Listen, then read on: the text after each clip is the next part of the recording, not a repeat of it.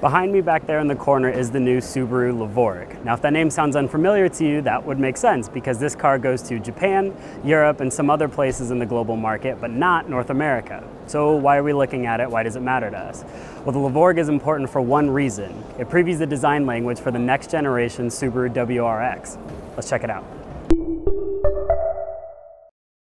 So the Levorg serves as a design preview for the next generation WRX sedan. You may recall the Visiv concept, which debuted here in Tokyo in 2017.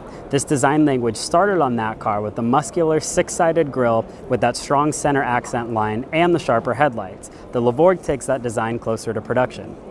Many of those really strong design cues are here. And remember, from the B-pillar forward, this is basically what the next generation WRX is going to look like, but most likely in sedan form only. Nobody here at the show is willing to confirm whether or not the WRX will return as a hatchback, but the safe bet is probably not.